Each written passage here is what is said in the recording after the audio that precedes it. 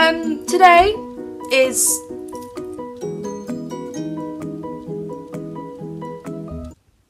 the 30th,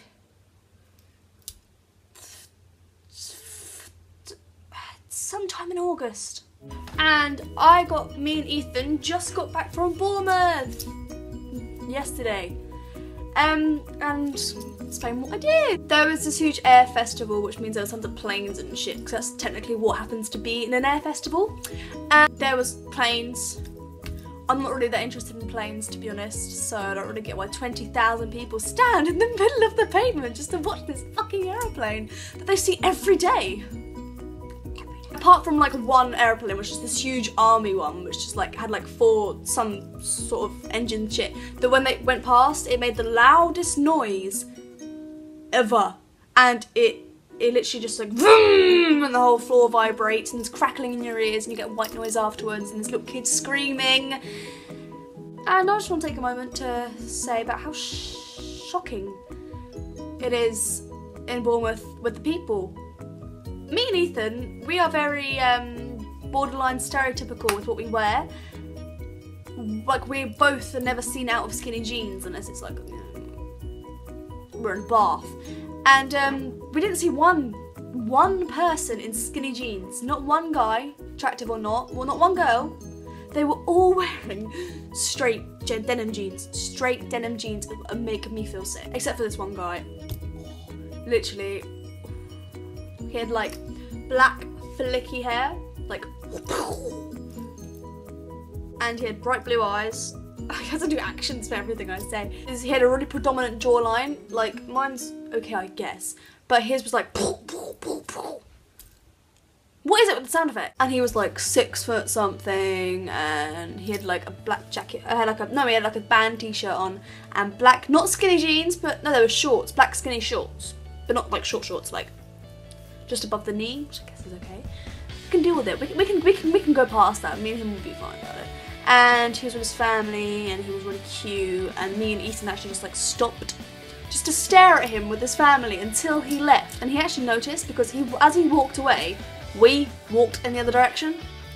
Also, I forgot to say, me and Ethan went on this really scary ride, and I'll put a picture up now. And we went on it twice, and the first time I loved it, but the second time I was like, and then we went on this ride the second time, and not the same ride, different ride, and Ethan's not very good with like spinny things, because of the other ride, it's rocking. The second ride, it spins, and he threw up on it, and it was hilarious. Anyway, moving on. Why is Bournemouth built on a slope? Why is everything on a slope? We come from Portsmouth, right? Portsmouth is flat, metaphorically and literally, okay? It's flat, okay? You do not walk up any hills to go somewhere. When you walk up the high street, that's metaphorical. You're walking up the high street, or you're walking through the high street. Now in Bournemouth, it's not. You're walking up the high street. It takes you it takes me and Ethan 20 minutes to walk through there because we have to rest. It kills your legs, and everything is built on different, like the high street goes like that, and then the road comes off it which goes like that, and then the road is like that, it goes like that. So it's constantly like you're in some sort of Pac-Man game. Even though Pac-Man has nothing to do with that. But we spent most of our time indoors watching Misfits and Skins. We actually got through like 3 series of each. And with Skins, I kind of got, you can thumbs up if you agree with both of this. Skins and Misfits all got kind of shit after like the 3rd, 4th series, because they just wipe out the whole cast that you kind of built some sort of emotional attachment to and like related it with the program. And then they bring in these new people. Like, I guess with Skins, they kept Effie, but as hot as she is, bring back Sid. And Misfits and Nathan just goes. Why does he just go?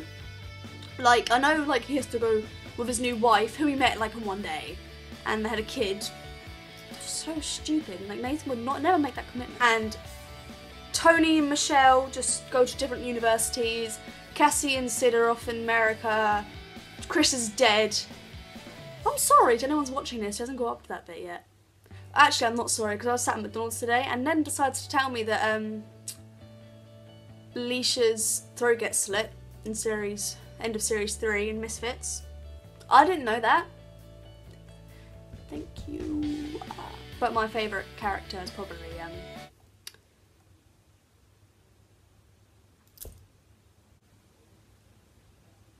begins with K. How have I forgot? Kelly!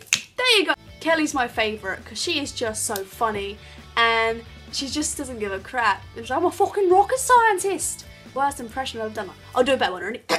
Right, scrape it back. What'd you say? I didn't say anything. Such a chav. You what? Wanker!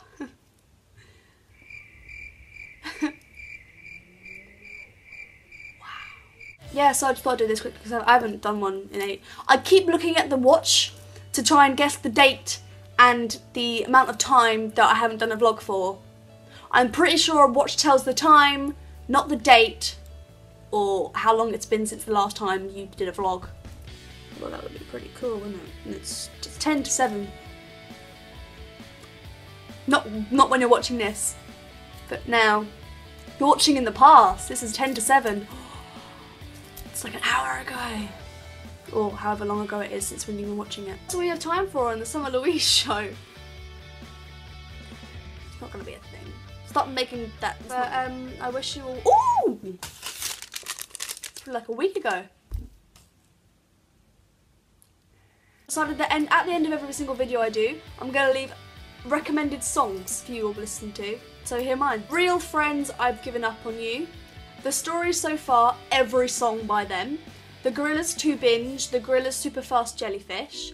They're All Dead, it's in the Misfits, it's the one in series 2, episode 6, Who Got Good Memories, the one where they all die and they become famous and Simon's like, they're all dead, and it's really dramatic. Rapture Echoes, which is the Misfits theme tune, you know, dun dun dun dun dun dun dun dun, stop singing summer. Oh, my favourite song at the moment is Neck Deep Over and Over. I do know that, but my memory's just kind of going because I feel shit today. But Neck Deep Over and Over is such a good song. I literally have not. So there you go. You're welcome. It's Halloween in 2 months today, and I'm going as someone from Misfits. We're all going as someone from Misfits. That's how sad we are.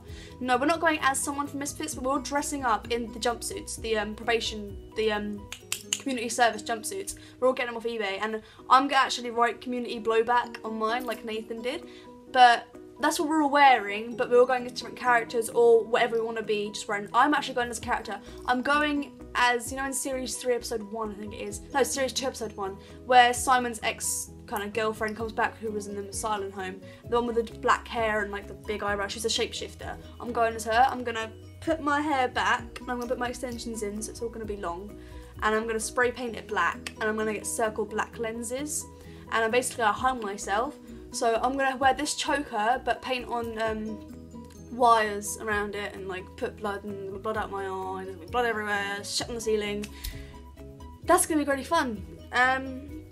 Bye.